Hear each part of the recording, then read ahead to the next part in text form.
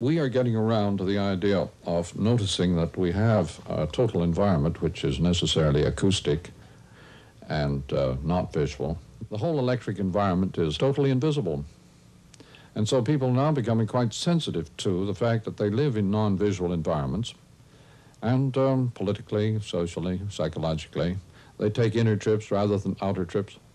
The inner trips people take are the same trip that you take in the process of hearing, the normal process of hearing. If I were to say to you 4 words, you will all know the 5th because it's stored in your mind. If I say things go better with Coke, you say Coke because you've had that experience. If I say for the rest of your life, you know that because of your experience with the language. So these are the inner trips McLuhan is speaking about, not some drug-related trip. For instance, if I say the word, and you'd find that by the time I get to the D on the erd, all the rest of it is gone.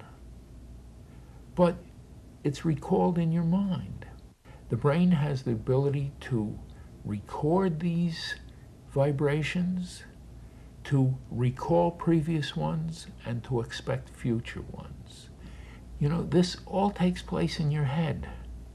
And the meaning of it can be different for different people because you find that it goes in at electric speed, and if it clicks onto something you've experienced before, you bring that out. It's evoked and it comes out.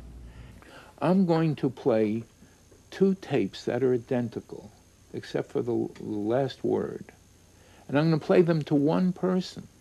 And you see how she's going to not only go through the normal filling in that she does in the process of hearing, but she goes into her computer for her stored experience with the subject being talked about, with the product being talked about, and she comes out with a new content, a different content for the 2 commercials based on her experience with the 2 products. So a lawyer would say that the scripts are identical, the content is identical. But listen to this woman. You can learn about prostitution in New York in a probing series of articles starting Monday in the New York Post. I would just suppose that it would be a sensational, scandalous sort of pseudo-documentary.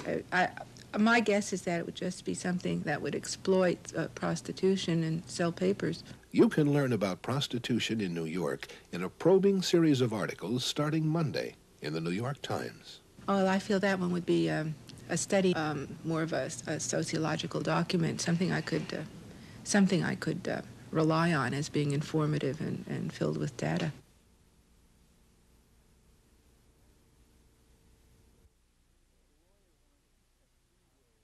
If a lawyer wants to check the content of a commercial, he will want to see the script. But the content is really a resonance between the stimuli, or what people hear, and their reaction. We're dealing with evocative media, with electronic media, with radio and TV. So we have a resonance between the stimuli that people hear, or the sound or the words that people hear, and the stored material in their minds.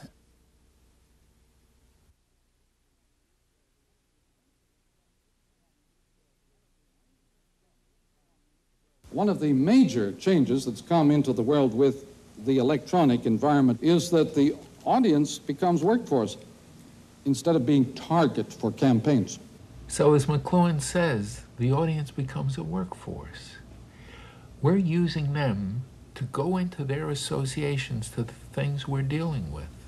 There's a concept in communication that goes back to Aristotle that says that persuasion is enthymematic. What that means is audiences participate in creating the communication. You don't hand a message to someone for maximum impact. You let the audience invest itself in the message, and that co-creative process gives you your highest level of persuasion. More recently, we've learned that to the extent that you can involve the audience, you'll have long-term effects rather than short-term effects with persuasion. Now, Tony hasn't read Aristotle, he hasn't read the communication literature, but he's developed the concept of responsive chord from his experience listening to audiences. Now, many people know that concept and then don't practice it. They hand people messages as if you're supposed to swallow a whole message instead of help create it. Tony's messages involve listeners and viewers in intricate, subtle dance that ultimately leaves you in a partnership.